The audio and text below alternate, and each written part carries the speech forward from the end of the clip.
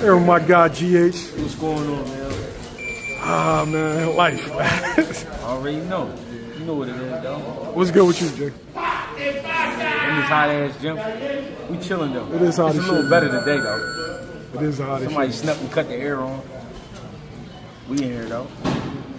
Last Saturday, your boy Deontay Wilder, he got stopped by Big Bang in the 5th round. Yeah. What was your thoughts? I think it's mentality. The reason I'm saying that because we talking about just like Tyson at one point, most devastating puncher in the game. You know what I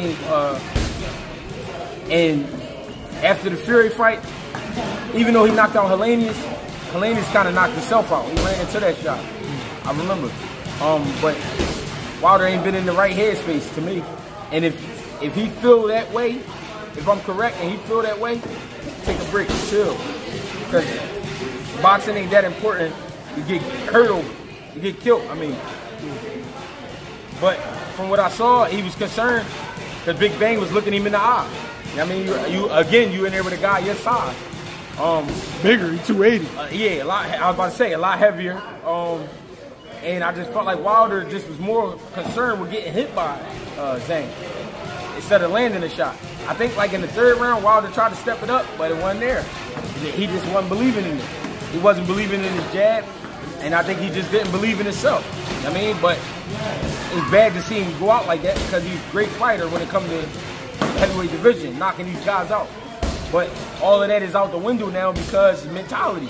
That's what I'm blaming it on. I can't. A lot of people try to blame it on Malik Scott, but Malik Scott came at the tail end of the career. You know what I mean? At the end of the day, Malik Scott only was trying to help him.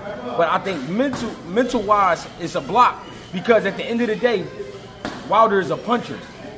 If you ain't gonna do nothing else, you're gonna go out punching. You're gonna go out banging. You know what I'm saying? So the fact that he's not even trying to do that, let me know something. You know what I mean? Should he retire, Jay? I don't like to say retired because I don't want to. I'm still rumbling. You know what I mean? And people say I shouldn't be rumbling, but take a break. Take a break because you got to get that hunger back. You got to get that fire back. I don't know what's going to bring it back, but need that. So that's what we're missing from Wilder.